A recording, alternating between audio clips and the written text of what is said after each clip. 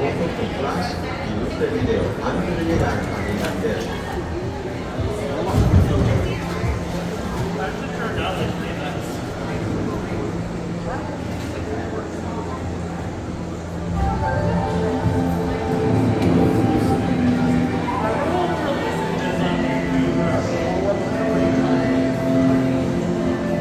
Welcome to a voyage of discovery and awareness of the richness, the diversity, and the often surprising nature of living with the land. Our journey begins as dramatic and sudden changes are sweeping over the land.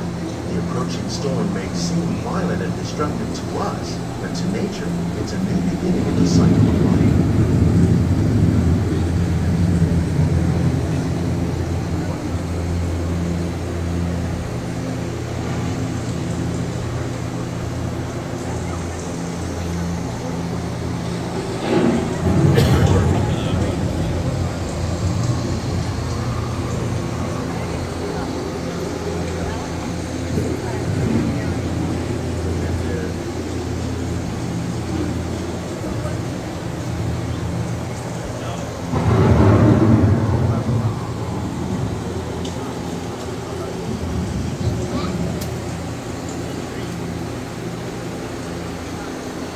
Beneath the surface of the land, roots trap water from the flowing mud, extracting precious nutrients and minerals.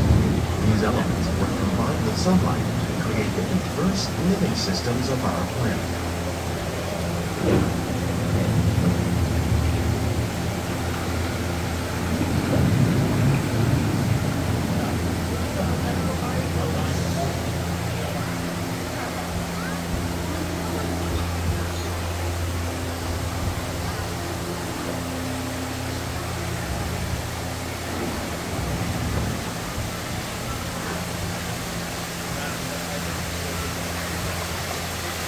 One of those living systems is the rainforest, home to the most amazing concentration of life on our planet. These dense and beautiful forests cover only a tiny portion of the Earth's surface, but they contain more than half of its plant and animals.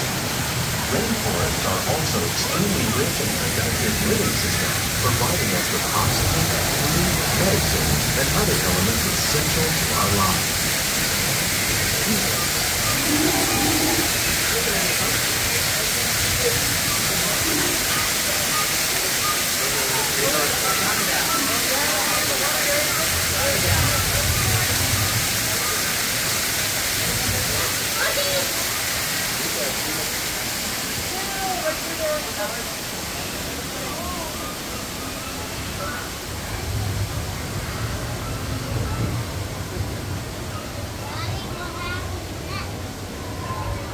In the desert, nature has created a very different, but no less beautiful living system. And while this arid landscape may seem lifeless, it is very much alive. The plants and animals that have learned to survive in these harsh conditions make use of what little water they can find and avoid the scorching rays of the relentless sun.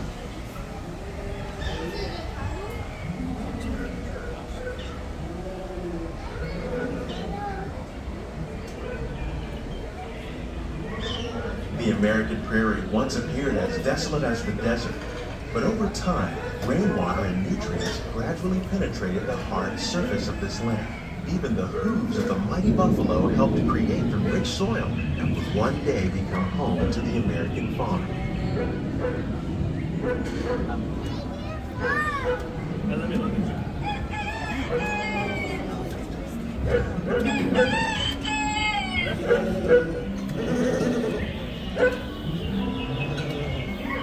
Of all the forces at work on the land, humans have had one of the most profound effects. The need to produce food for a growing world led to the enormous use and sometimes overuse of the land. In our search for more efficient ways to grow food, we often fail to realize the impact of our methods.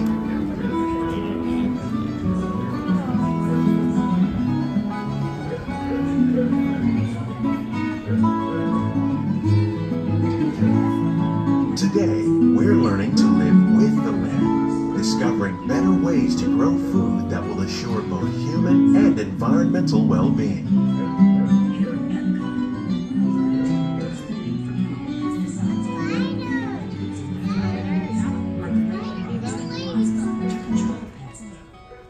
In the farmlands across America, we're learning that by plowing under vegetation containing natural fertilizers, we can enrich the soil without the use of chemicals. In arid regions, we're learning to produce food on desert seacoasts by developing and planting crops that thrive on salt water. In Japan, we're learning that by mixing leaves and other living materials into our soil, we can make farmland more fertile without the need for chemicals. Here at EPCOT, we're learning to reduce the need for chemical pesticides by breeding and using natural predators, like ladybugs and wasps, to control pests. In the farmlands across America, we're learning that by plowing under vegetation containing natural fertilizers, we can enrich the soil without the use of chemicals.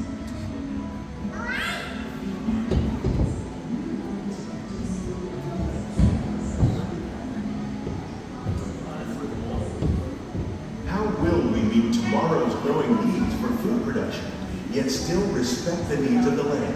Some of the answers are being discovered just ahead. To help us maintain these carefully controlled ecosystems, and for your safety, please remain seated in your boat at all times.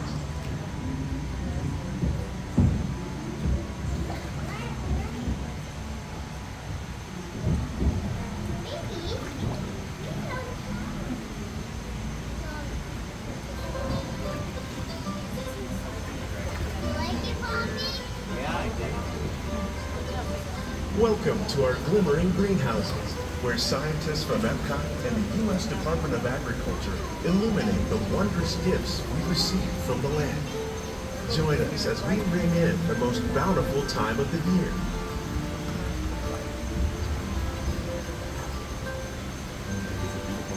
For some, it's difficult to imagine the holidays without winter and snow, but one of the most important holiday crops actually grows in the tropics. For centuries, farmers in Central America have cultivated cacao to make chocolate. In fact, cacao is chocolate's main ingredient. Today, people around the world are able to enjoy a variety of sweets and keep warm with a cup of hot cocoa, thanks to this tropical plant.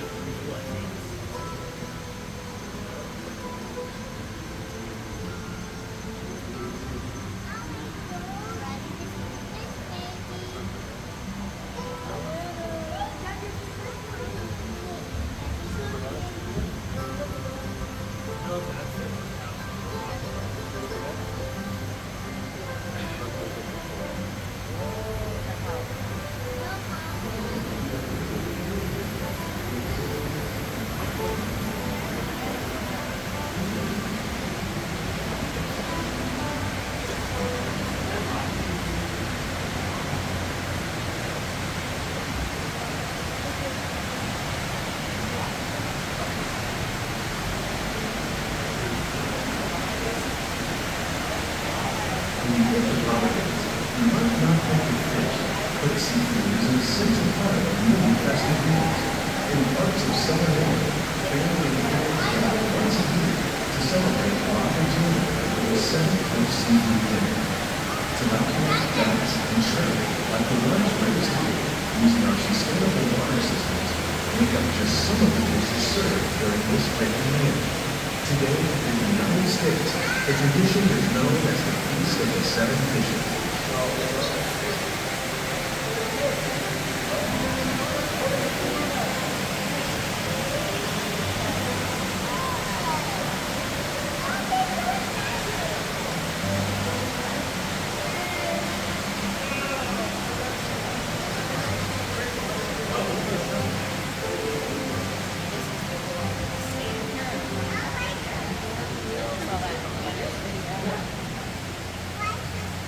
Mickey here!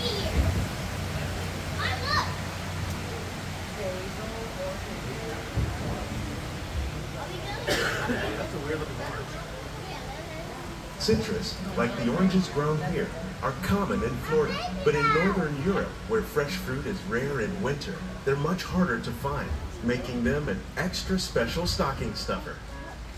During Chinese New Year, these vibrant fruits are given as gifts of good fortune.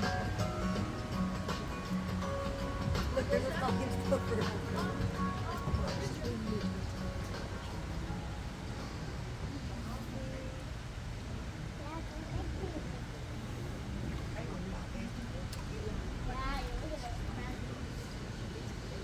Who are they for, the plants?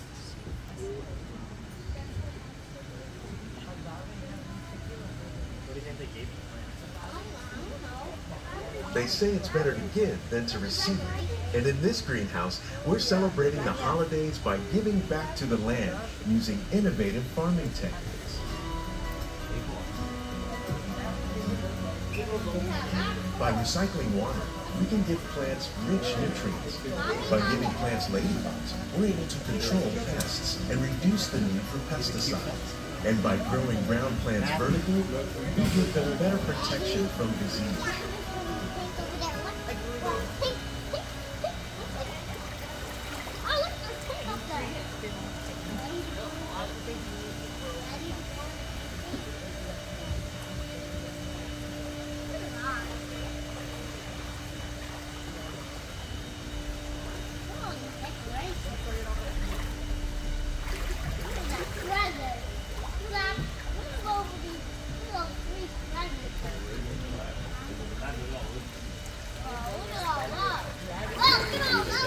With these gifts, our plants can grow an abundance of festive vegetables. This greenhouse alone grows a bountiful 15 tons of produce each year. When we give more, we receive more, making the most of the land's great gifts.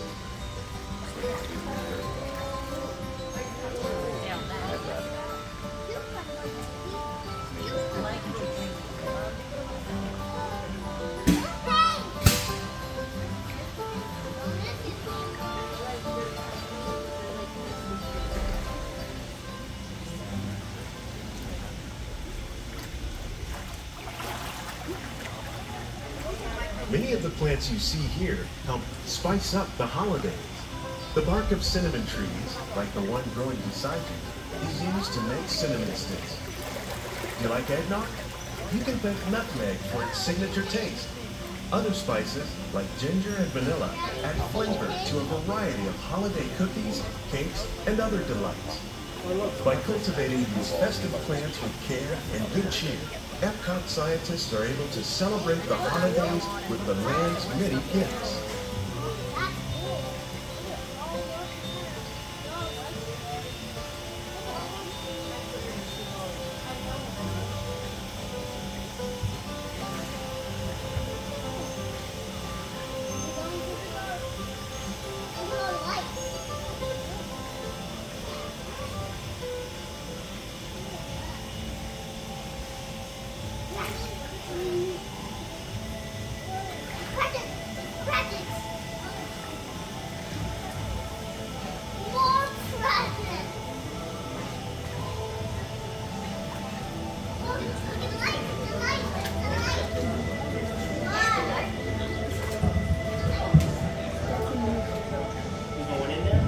These greenhouses represent just a fraction of the work being done worldwide to produce bountiful harvests for our growing population.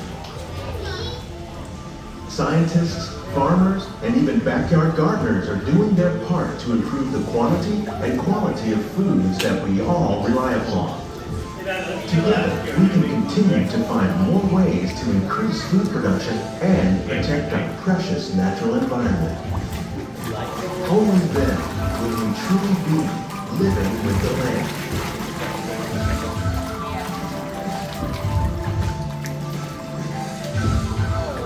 On behalf of Walt Disney World, we hope you've enjoyed this unique journey through our living laboratories.